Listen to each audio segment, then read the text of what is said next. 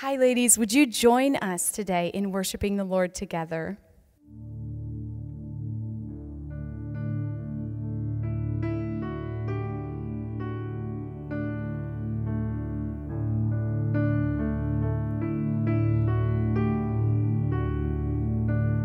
In the darkness we were waiting, without hope, without light, till from heaven you came running. There was mercy in your eyes to fulfill the law and prophets. To a virgin came the word, from a throne of endless glory to a cradle in the dirt.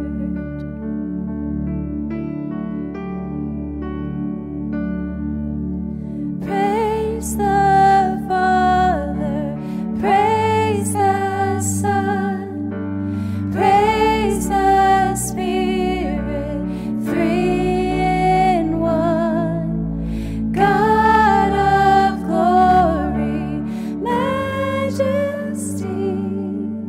praise forever to the King of Kings.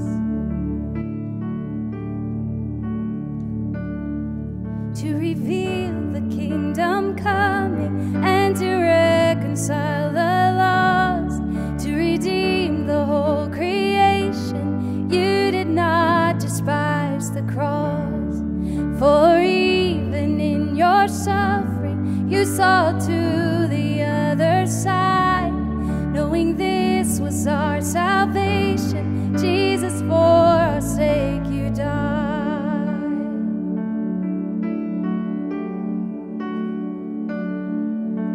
Praise the Father, praise the Son, praise the Spirit, three in one. God of glory, majesty, praise forever to the King of Kings.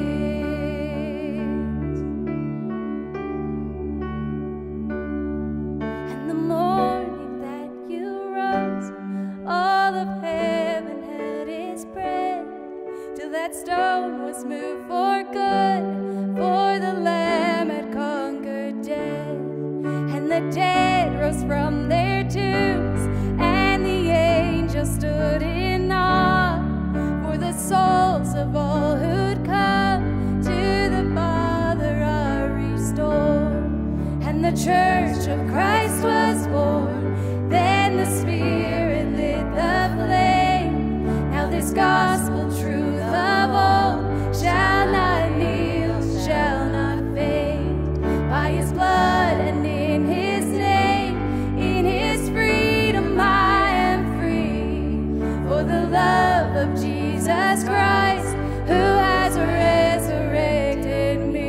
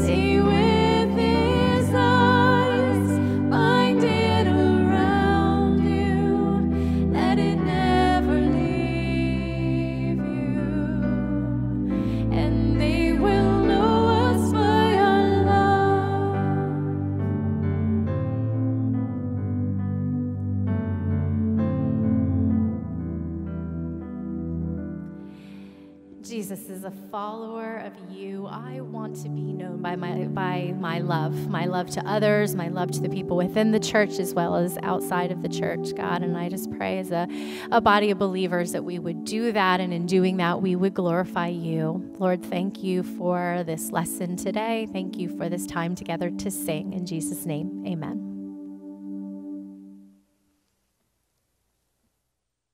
Hi, I'm Nancy Isaac. I'm blessed to be able to come and speak today. About a year ago, I was here teaching a lesson on a stage, well, on this stage, for the first time. And it was strange and weird, and I couldn't hug my friends, and it was awful. And that thought, those days have been really coming over me as I've been preparing for today's lesson. We've been talking about everyday theology, that what you believe matters. And we don't have to guess, because God, in his infinite mercy and wisdom, has given us scriptures written by many men over many years with one consistent message that we can trust. We've been learning about who God is, God who is three in one. He's Father, the Spirit, and the Son. And he created us in his image, which he is perfect. So when he created, he wanted something to reflect his perfection. But he also gave a choice, and the choice that was made in the garden by Adam and Eve was to sin. So we've tarnished that reflection. We've put a veil. We've separated ourselves, or he's had to separate ourselves from him because he's holy and he's pure and he's good. But he sent Jesus. He had a plan from the first moment that he wants relationship with you and with me. He wants to save us from death, not just the physical death, because we will all physically die, but from that spiritual death, a death that is a complete eternal separation from a holy and loving God. Darkness, aloneness, but he doesn't want that. He wants us to be with him. So he sent Jesus. When we accept his great gift of salvation, not only is our identity changed as an individual, we become part of a group. The group that is called the church, the body of Christ. Last year, everybody reevaluated what church was. When I keep thinking through what is the church, I have a little Sunday school rhyme that keeps coming to my head. So here's the church, here's the steeple, we open the doors and see all the people. It's not quite accurate, because the church isn't a building. There are churches meeting across the globe. I have been in homes in China and watched baptisms in bathrooms. That was church in that place. I've been on a mountaintop singing and worshiping with other believers. That was church. And then I come here to the sanctuary to be with the people of Lancaster who love Jesus. And here is church, not the building, but the people.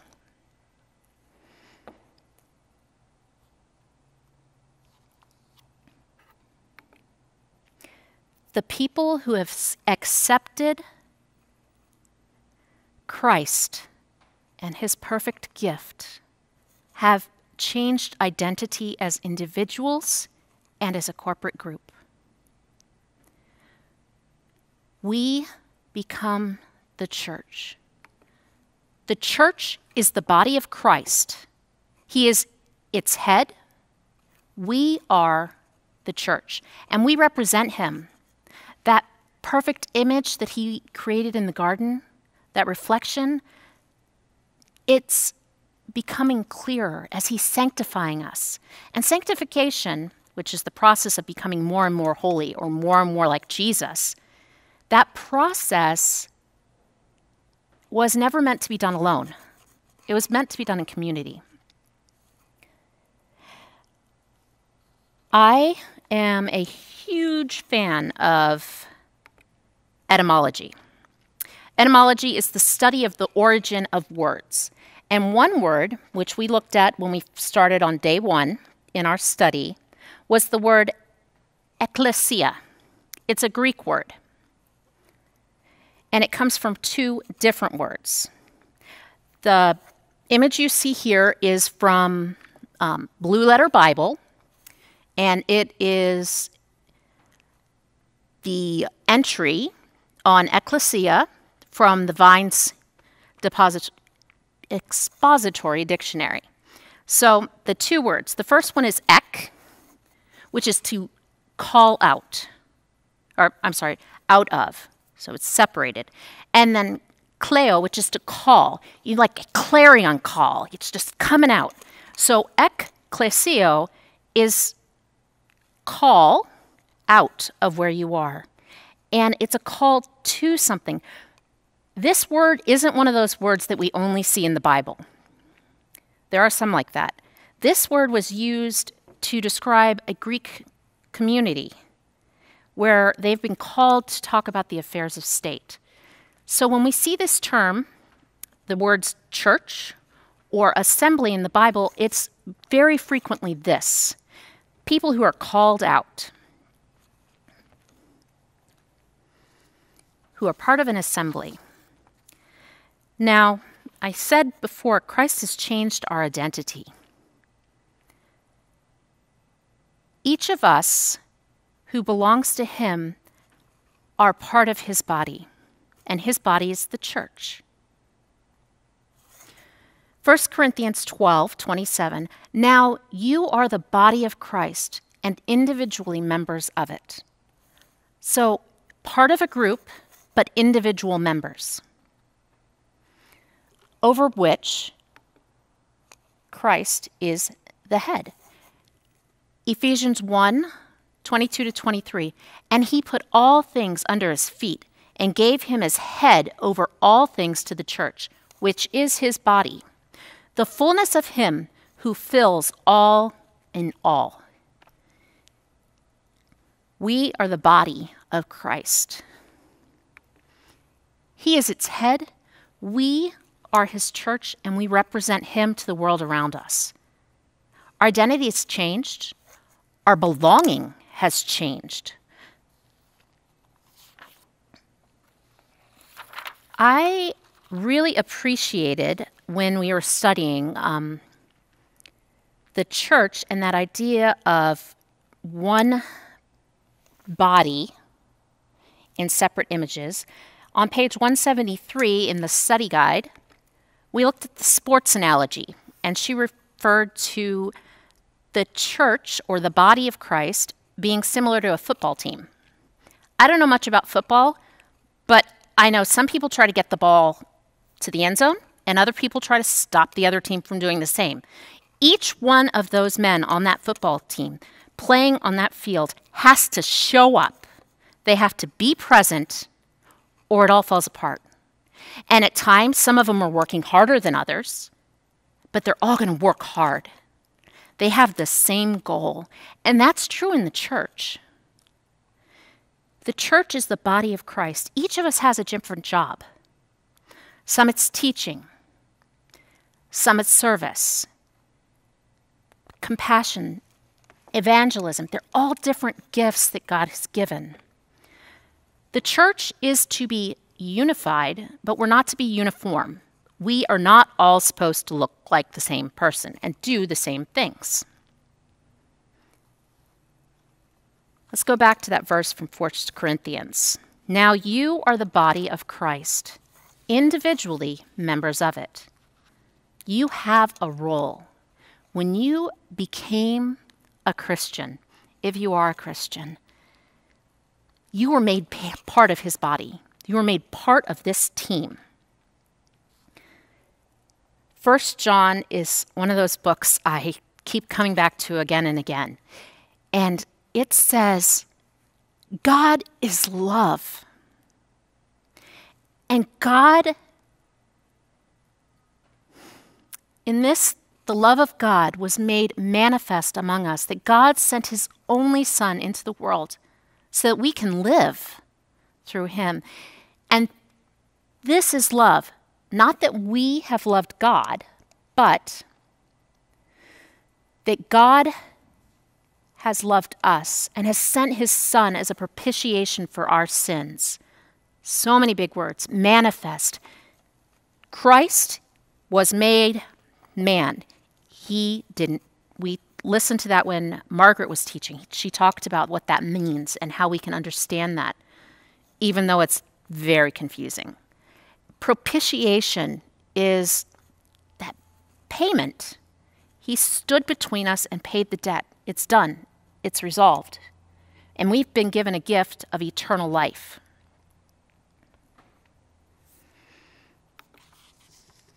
So, beloved, if God has so loved us, we also ought to love one another.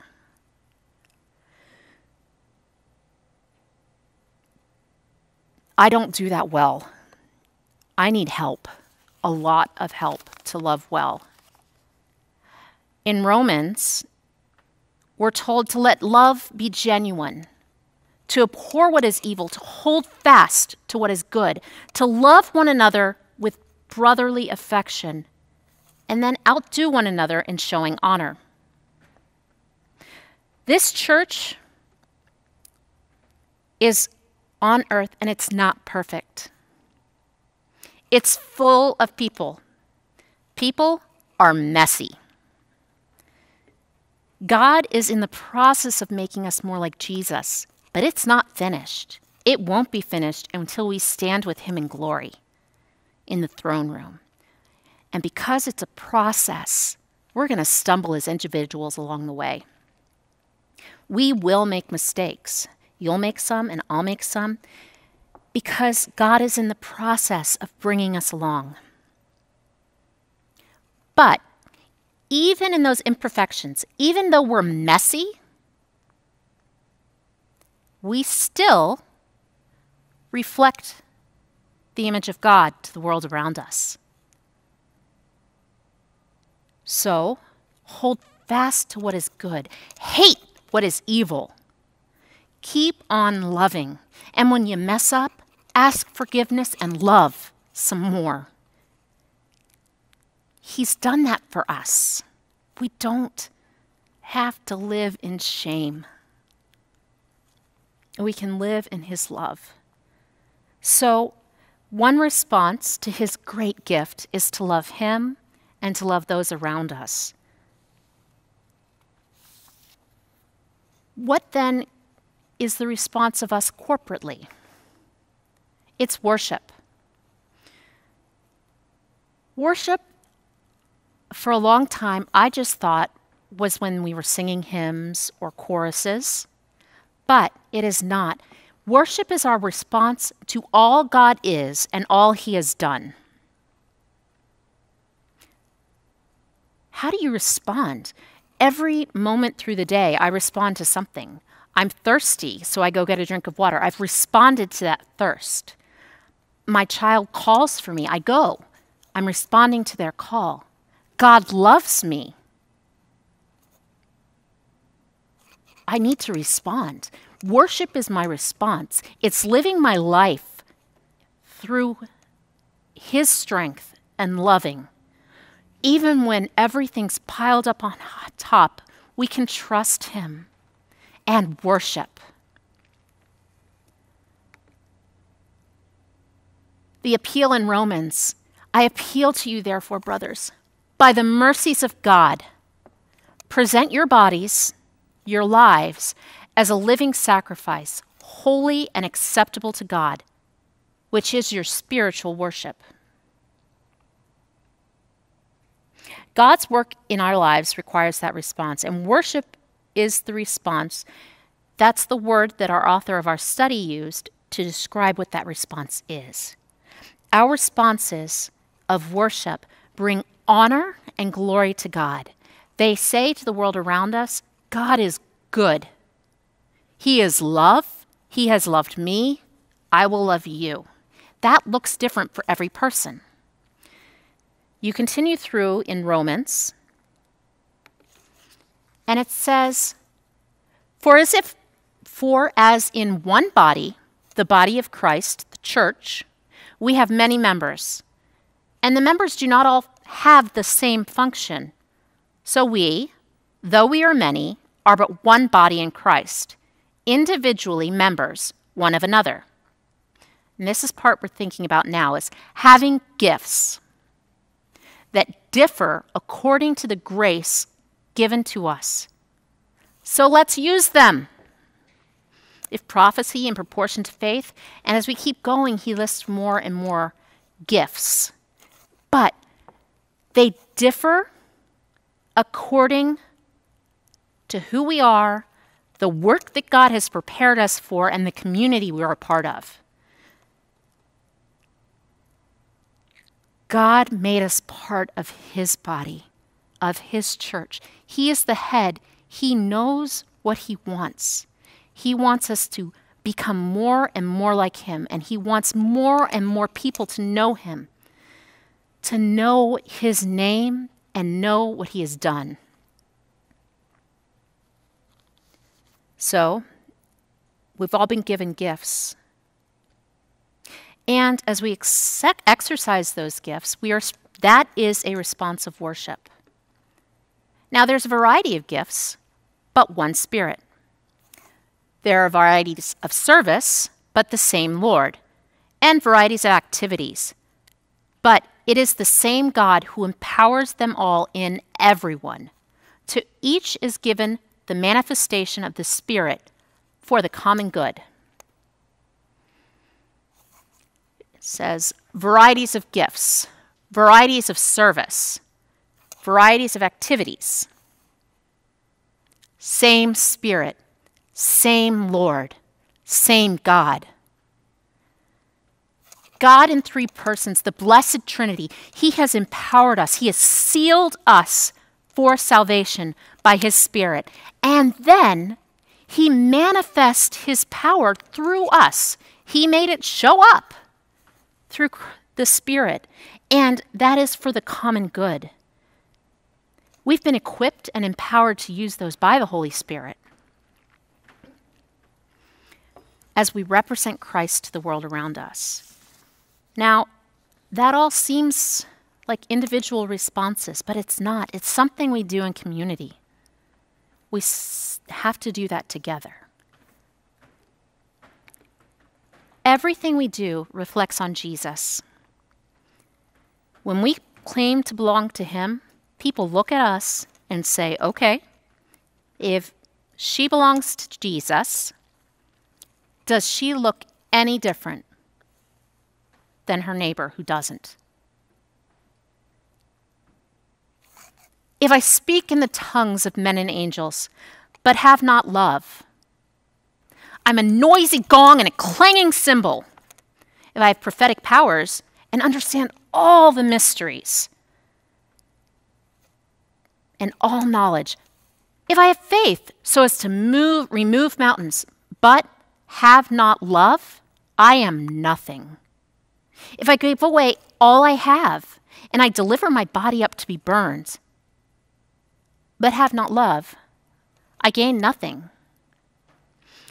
In Galatians, it talks about the fruits of the Spirit: love, joy, peace, patience, kindness, goodness, faithfulness, and self-control.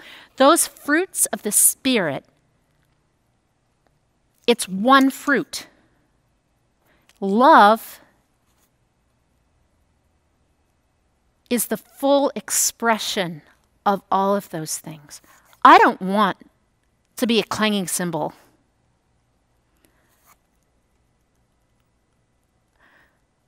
I don't want that. I don't want to have nothing at the end. I don't want to gain nothing. I want to show love. I want to be love, and I want to love within the body of the church. So, because that's what I want. How does it mean? So the church is the body of Christ. He is its head, and we, the church, are his representatives. So as you ponder, let us consider how to stir one another up in love and good works. Let's not neglect meeting together, as has been the habit of some, but encouraging one another all the more as you see the day drawing near. Hebrews 10:24-25. So, coming back to thinking about this past year, church, we couldn't gather together the way we always had. We couldn't see each other, but does that mean the church stopped? No. The church is eternal. We are Christ's body. We reflect him in everything we do. And as a body, you've seen it expressed in new ways that we hadn't expected before. That little rhyme that I started with, here's the church, here's the steeple, open doors, and see all the people. I found it an alternate version from, and it says, here's the church, here's the store, open the doors to welcome all people. We don't want to be exclusive in our invitations. We don't want to be exclusive in our love, because Christ was not exclusive. We are gathering together. Let's serve, let's worship, let's love. We're the body of Christ. He is the head. So let's reflect him well, reflecting his glory as we exercise our gifts in love. And they'll know we are Christians by our love.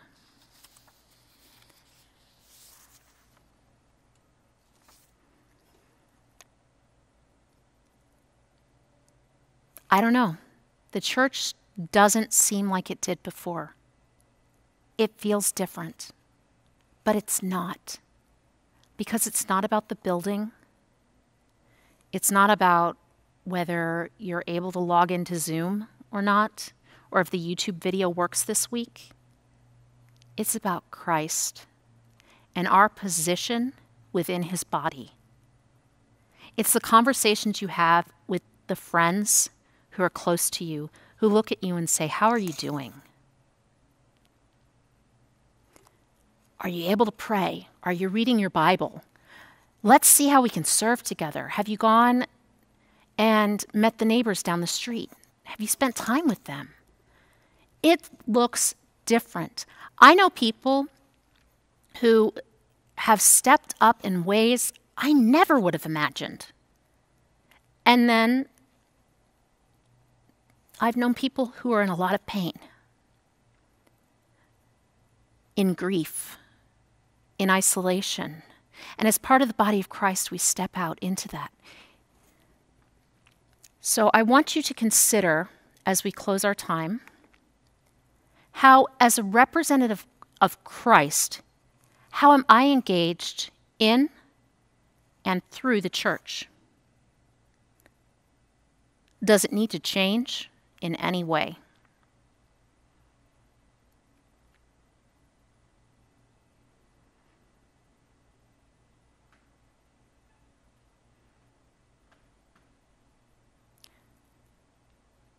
Father, you have given us a tremendous love, a tremendous gift because of your love through Jesus. You've sealed us by your Holy Spirit. You've gifted us to do great works in your name, and you've called us to be part of a community. Help us to see our role in that community. Help us to love well, so that when the world looks, they see you reflected through us. All glory and honor and praise to you alone, Lord. Holy, holy, holy is the Lord God Almighty, who was, who is, and who is to come. Amen. As you go into your groups this week, I think go ahead and refer back to page 174, and there's a question there. I've kind of tweaked it a little bit to make it more personal, and asking, how are you using your giftedness in your church? How is your church being the body of Christ in your area? As you consider those questions, reach out to the friends you have around you. Some people go to Calvary, others are going to different places. Don't stay in isolation. Beloved, he loves you. If you don't know him, call out. Call us here at Calvary, and someone will talk to you about what that means. Or talk to your neighbor who you know loves Jesus, but don't stay isolated. He loves you too much for you to stay there.